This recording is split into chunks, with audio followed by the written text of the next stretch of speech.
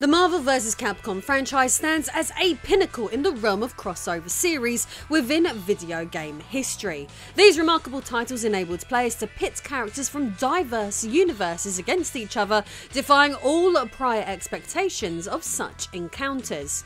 Notably, some entries in this beloved series are revered as some of the finest fighting games ever crafted, with them being lauded for their extensive character rosters, innovative combinations of fighters, tag team mechanics, and signature frenetic gameplay. By now, undoubtedly, the Marvel vs. Capcom series has attained legendary status. However, despite its seemingly invincible trajectory, this iconic franchise suffered a steep decline, which raises the question, what led to such an embarrassing, monumental downfall? The answer could lie with one word: Disney. The same entity renowned for purchasing and then driving various beloved properties into the ground found itself entangled in the demise of this Capcom classic too. So today let's look at how it all went so horribly wrong. I am Lady Decade and this is the demise of Marvel vs. Capcom Infinite, a shameful tale of destruction. I don't know about you, but with the amount of thoughts I have going around my head at once, I am constantly losing things. But thanks to Extra inventing the first trackable wallet, misplacing mine is much less of a headache than it used to be. Extra's super slim wallets boast half the size of traditional wallets, while having the ability to accommodate over 12 cards and cash, fitting in your pockets rather nicely. Its quick card access feature, which allows for easy retrieval with a click of a button, using its signature trigger mechanism, which I find oddly satisfying to use. Additionally, the built-in RFID protection safeguards me against data theft and wireless skimming. It's worth noting that my Parliament wallet here is crafted from a certified premium leather.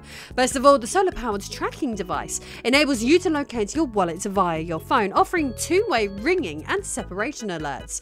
What makes this all the sweeter is that with just 2 hours of sunlight, I can enjoy 3 months of charge. Extra is currently having an anniversary sale and has an incredible 20% off products. But with my delightful code, you lucky sods get 25% off instead. So click the link in the description, use code LADYDECADE and grab a wallet, bag or accessory that will help you to get more out of every day. If you don't want to lose your wallet, don't lose this deal.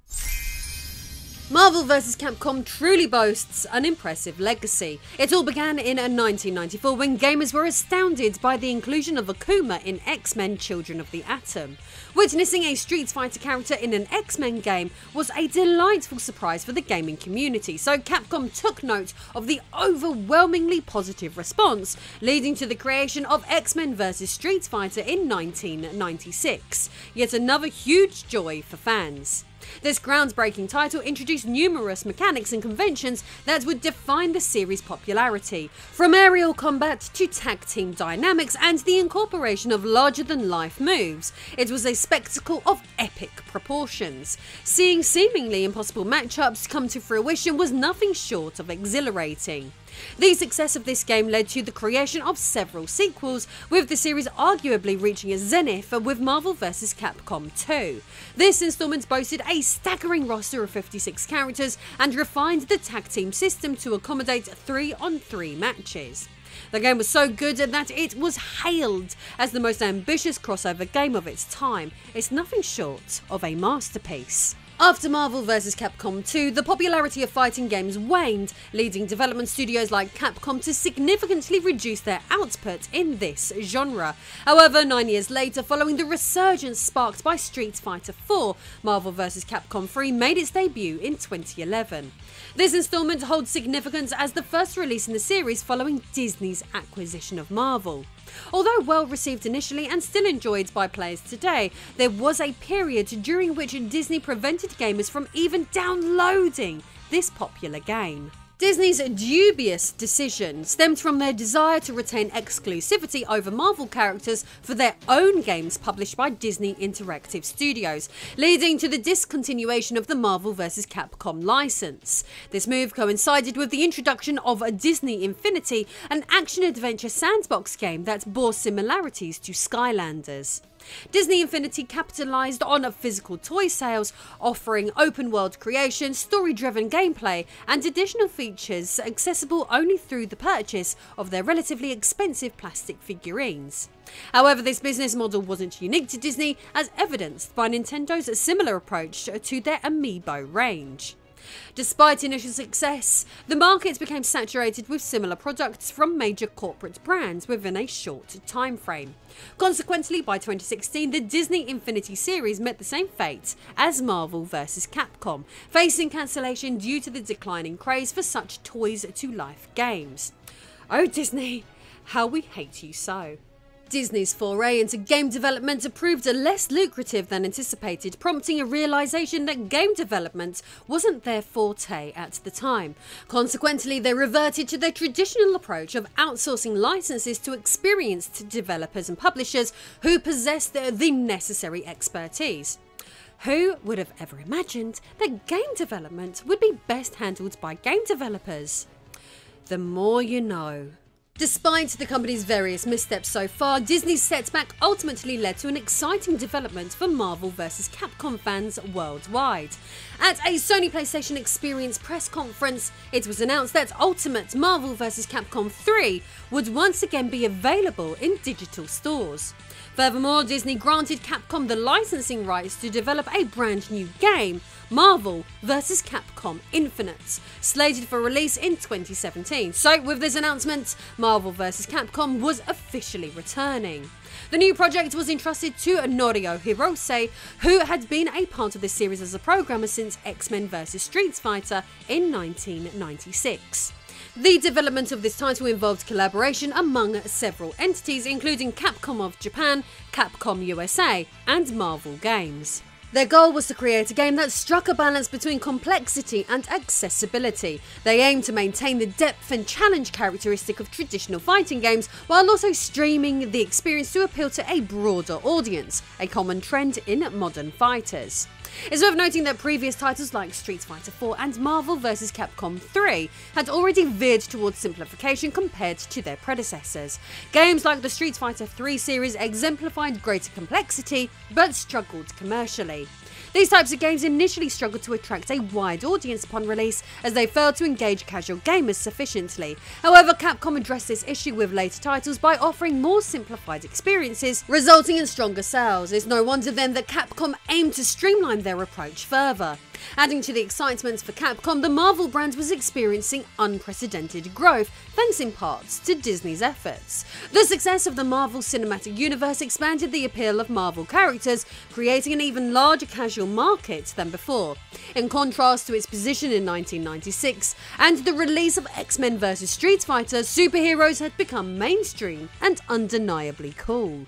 So the quest was on to deliver an experience that had even more mainstream appeal than previous Marvel vs. Capcom games, so let's look at how they would try to achieve this. Mark Evans, a producer on the project, revealed that Capcom's analysis indicated many players found the previous entry in the series overwhelming, with too much happening at once. In an effort to make Marvel vs. Capcom Infinite more accessible, the iconic 3-on-3 battle system would be replaced with a simpler 2-on-2 format. This decision, although aimed at widening the game's appeal, was met with disappointment from many fans, who saw it as a regression for the series. The removal of this 6-person tag action was particularly disheartening for longtime fans, as the series had been praised for its inclusion of increasingly diverse elements. The 3-on-3 tag battles were a defining feature of Marvel vs. Capcom 2, contributing to its beloved status. Moreover, the series' trademark chaotic nature had set it apart from other fighting games. The decision to streamline the gameplay not only risked diluting the franchise's uniqueness, but also left fans feeling shortchanged by the removal of features rather than their addition. This change understandably frustrated many players. In the quest for streamlining, Capcom made further adjustments beyond reducing the number of fighters per match. One notable change was the removal of the ability to call in other characters for assist moves, a feature well known in the series. Instead, this mechanic was replaced with a new feature centered around the use of 6 Infinity Stones. The implementation of the Infinity Stones can be likened to the grooves in Capcom vs. SNK games, offering players slightly different fighting game mechanics. However, unlike the Grooves, which aim to provide customization options, the Infinity Stones seemed primarily intended to level the playing field in matches. Some argue that this move may have compromised the competitive nature of the game, potentially favouring less skilled players by introducing more possibilities for victory. The primary function of the Infinity Stones is to serve as a comeback mechanic, compensating for a player's deficiencies by enhancing their strengths. While the choice of the name Infinite for the title likely had some marketing considerations, the Infinity Stones themselves further reinforce this theme. According to the developer, the goal was to present players with limitless gameplay possibilities through the stones. Thankfully, Marvel vs. Capcom Infinite retains the hyper combo gauge feature from previous entries, which gradually fills as characters deal and receive damage. This gauge enables players to execute traditional hyper combos, but now introduces a new move called a counter switch. Counter switches allow players to instantly tag out even while under attack, simplifying combo breaks and providing easier counter attack opportunities.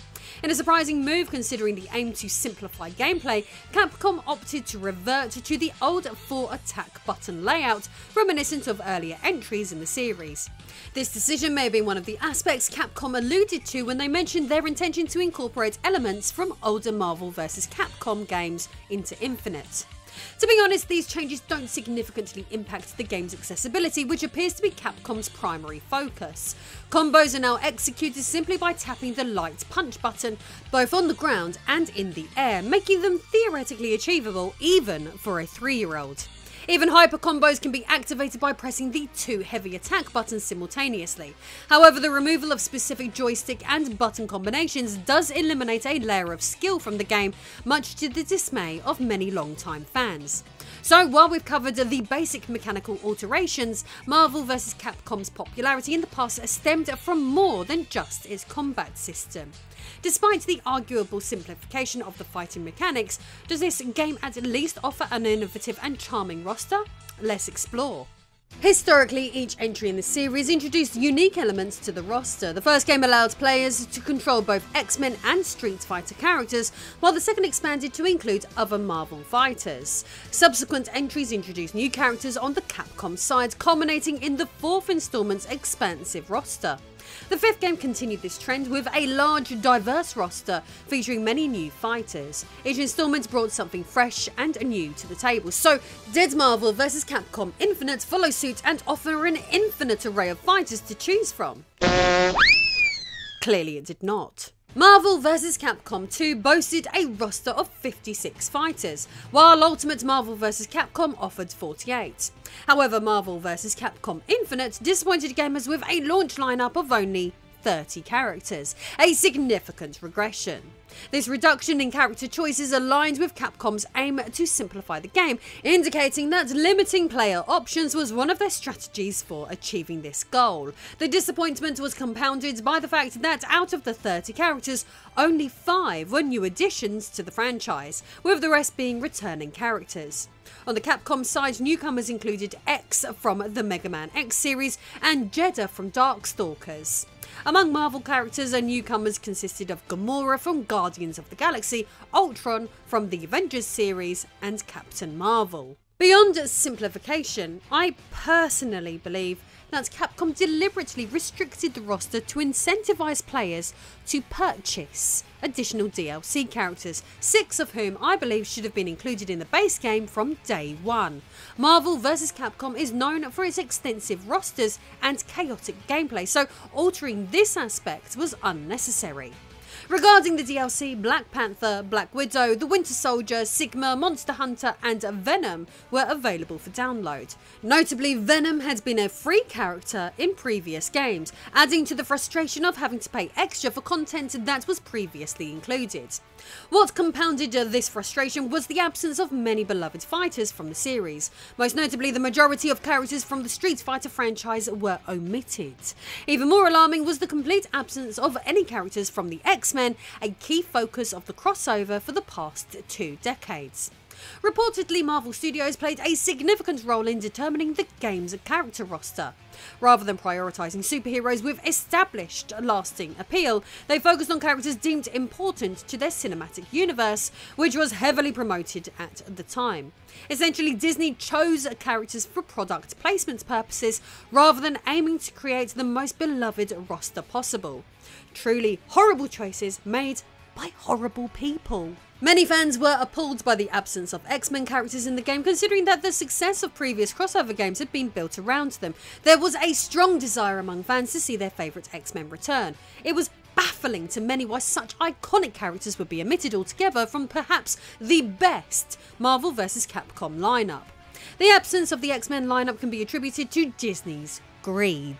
Despite Disney's ownership of Marvel Studios, the movie rights to the X-Men franchise were held by Fox in 2016. There seems to be no legitimate reason why the entire X-Men roster had to be excluded from the game other than Disney's decision to discard them due to their inability to promote one of their own movies. This omission of the X-Men instantly made the title feel out of sync with the rest of the series. In a comical attempt to justify this corporate decision, Capcom producer Peter Rosas, also known as a Combo Fiend, offered an excuse for the absence of the X-Men from the game, stating, "We talked with Marvel very closely about their future roadmap, about what's gonna be happening. Your modern Marvel fan, maybe they don't even remember some of the X-Men characters, but they know some of the Guardians characters or Black Panther. You know what I mean? Captain Marvel may seem like a strange pick, but she's fantastic. She fits the gameplay, she fits the story, and they're going to be really pushing her as a strong female lead all the way up into the movie. We're trying to take everything into account and choose the best characters." According to one of the key figures involved in the project, there was a belief that people were no longer familiar with the X-Men and would soon favour Disney's portrayal of Captain Marvel instead. On that note, feel free to share your preference down below. Do you prefer Capcom's depiction of the X-Men or Disney's Captain Marvel? I'm curious to hear your thoughts. Interestingly, Rosas further reinforced his opinion by suggesting that X-Men characters in previous Marvel vs. Capcom entries were only popular due to their utility in the game rather than the iconic appeal of their character designs, which many casual players enjoy. To be exact, he would state, "If you were to actually think about it, these characters are just functions. They're just doing things. Magneto, case in point, is a favourite because he has 8-way dash, and he's really fast, right? So our more technical players, all they want to do is triangle jump and that kind of stuff. Well, guess what? Nova can do the same thing, Captain Marvel can do the same thing, Ultron can do the same thing. Go ahead and try them out." Peter. Oh Peter, can you believe it? People actually enjoy playing fighting games for reasons beyond mastering every combo in existence. While the tournament scene and competitive play are important to some, the majority of players just want to enjoy the game with their favourite fighters, especially when it's filled with Marvel characters. Overall, I find Rosas' attempts at justification quite amusing, particularly regarding the absence of X-Men in the game. I understand that it might not look good for him or Capcom to admit that the X-Men were excluded simply because Disney didn't have a movie featuring them in the works. However, trying to argue that they're unpopular and nobody really wants to play as them is just plain ridiculous. It's a disappointing situation all around. Something worth noting though is that past this corporate sucking up, Peter Rosas went to work for Marvel Entertainment's game branch Marvel Games, working as a producer of Insomniac Games' Spider-Man video game. In 2023, he worked as a senior manager in product development on Spider-Man 2, so make of that what you will. But back on the topic of this disastrous game, we got scaled back fighting mechanics and a meagre roster missing some of the most beloved Marvel characters, but perhaps the game's play modes can somewhat salvage it, so let's discuss those.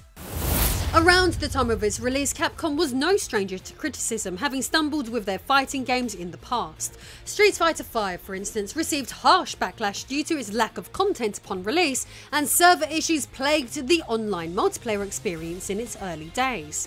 With these criticisms in mind, Capcom aimed to improve on features like these with Marvel vs. Capcom Infinite, hoping to rectify some of their past missteps. This meant that Infinite would include many standard fighting gameplay modes, addressing a shortfall that Street Fighter V had somehow managed to have. Additionally, this game would introduce a brand new play mode aimed at catering to diverse audiences and casual players who were enjoying the ever-expanding Marvel Cinematic Universe. In fact, I haven't touched on this yet, but you've likely noticed it throughout this discussion, the game's new cinematic graphical style. Unlike its predecessor Marvel vs. Capcom 3, which featured characters resembling 3D models inspired by Marvel comic books, Infinite opts for a more realistic look, aligning closely with the aesthetic of the lucrative movie franchise. Capcom's intention was clearly to appeal to fans of these films, and this is where the new play mode known as Infinite Story Mode comes into play. This mode offers a 2-hour cinematic story campaign, complete with story cutscenes and dialogue.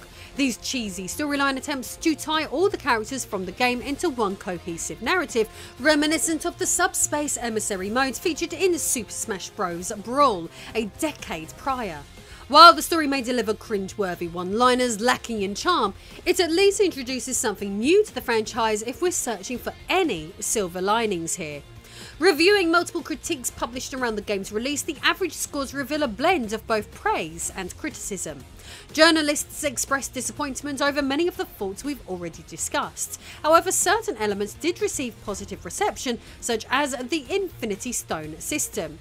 As previously discussed, Capcom aimed to create a game with simplified mechanics to attract the vast audience of Marvel movie enthusiasts. Unfortunately, they fell short of this goal as the game significantly underperformed commercially, even alienating many established fans of the Marvel vs. Capcom series. Capcom had high hopes for the game, expecting to sell a minimum of 2 million units and potentially more if executed correctly. However, the game failed to come close to reaching this sales target, only managing to sell around 1 million copies. Considering the immense popularity of the Marvel Cinematic Universe, this sales figure was quite disappointing. In Capcom's 2018 integrated report, they described the sales of Infinite as weak, stating, Marvel vs. Capcom Infinite delivered a certain level of sales, primarily overseas, owing to a deep-rooted popularity, but underperformed overall. Considering the commercial shortcomings of this game, it seems highly improbable that there will ever be another Marvel vs. Capcom installment. However, when assigning blame for the demise of this franchise, is Disney solely responsible for its downfall? Personally, I believe both parties share equal responsibility, as both failed to deliver an experience worthy of the Marvel vs. Capcom brand. Disney should indeed be held accountable for denying longtime fans of the opportunity to play as the X-Men. The X-Men, along with the cast of Street Fighter, are the very foundation of this crossover formula.